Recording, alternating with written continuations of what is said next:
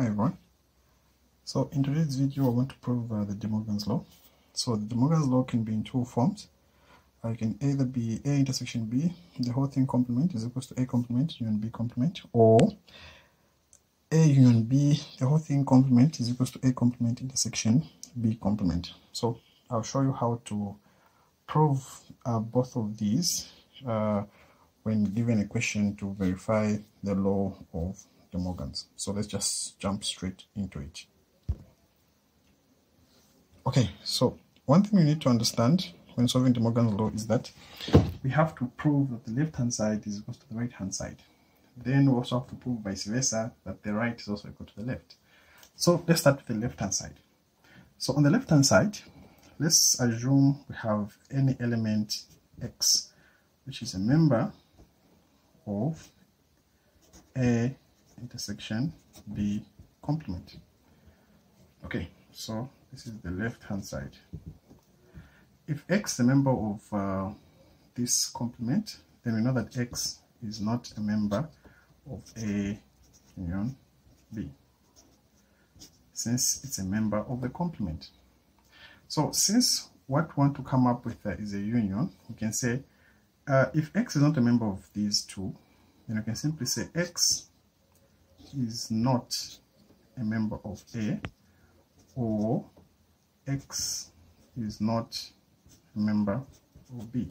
So the reason why we're using or is because we have to prove that it's equals to the right, which will have a union.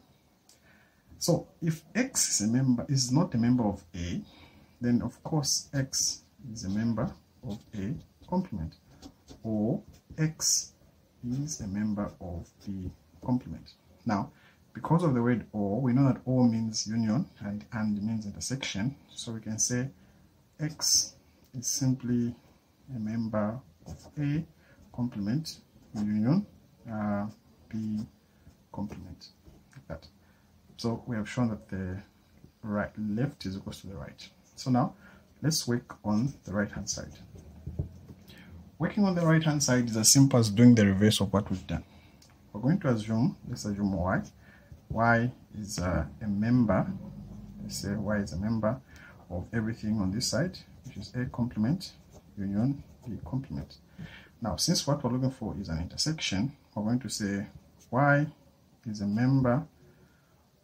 What we can see here, first of all, is that it's a member of the complement and the other complement. So we can say y is a member of A complement, and y is also a member of B complement.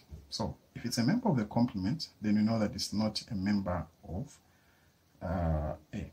So y is not a member of A, and y is not a member of B.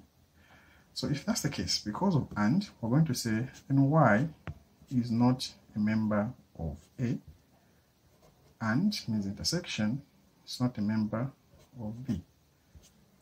So since it's not a member of A intersection B, then y is a member of A intersect B complement.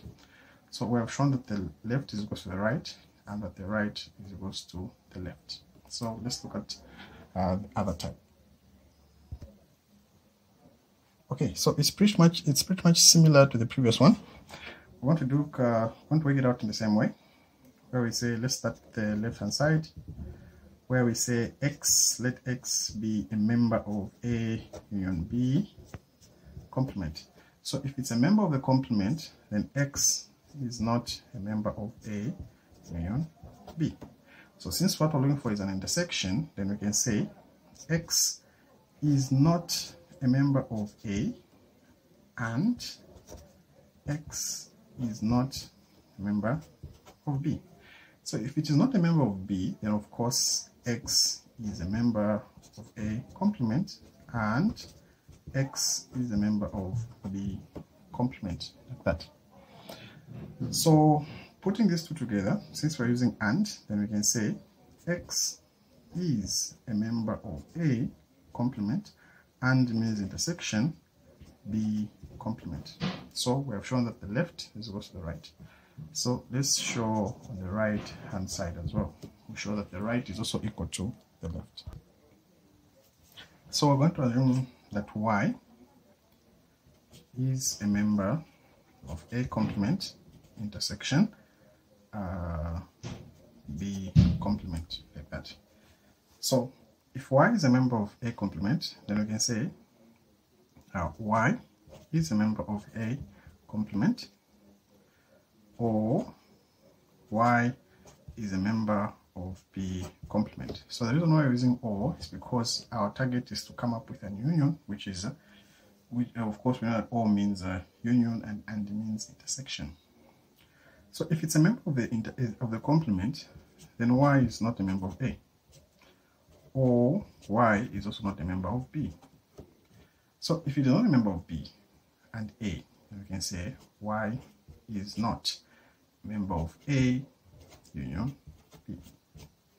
So if it's not a member of A union B, then Y is of course a member of A union B complement.